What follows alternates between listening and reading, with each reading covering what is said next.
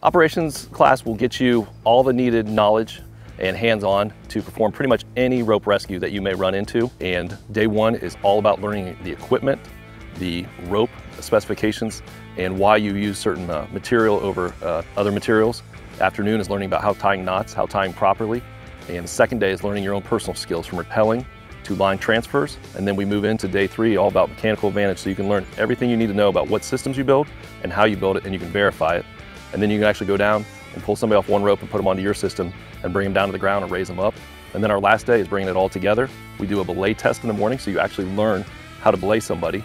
And in the afternoon, we do patient packaging with either a Stokes, a sked, and that way we can put patients in there, add an attendant if we need to, and raise lower. And that way everybody gets the knowledge they need to successfully do a rope rescue.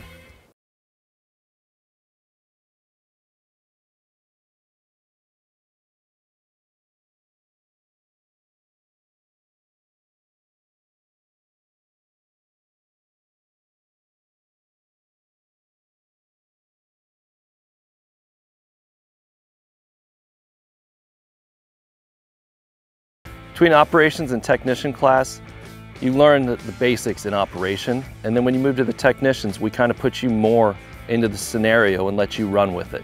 So we'll say the person's over the cliff, and you should have the basic knowledge already of how to build anchoring systems and decide if it's going to be a raise or a lower.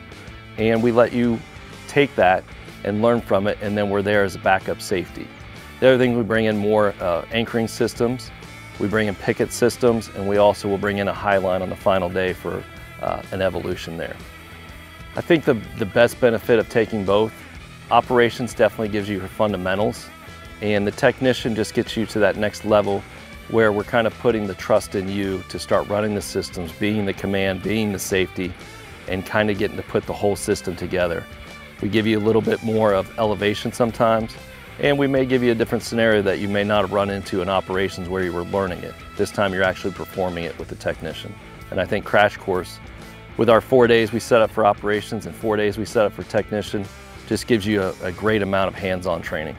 We do two different operations technician class. We offer one down at Hocking Hills, which we've been able to work with the parks, we've been able to work with EMS. And the thing about out here is you're trusting your anchors a lot more than if I went to an industrial area where it's maybe like a concrete block or a steel beam.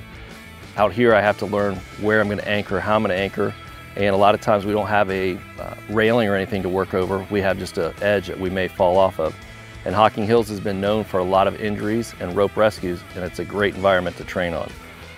This area in the urban area, also good, because that's what most firefighters in the central area are going to respond to. You may have a window washer stuck, a painter stuck, or somebody down in the area that you need to get to and retrieve them and bring them up.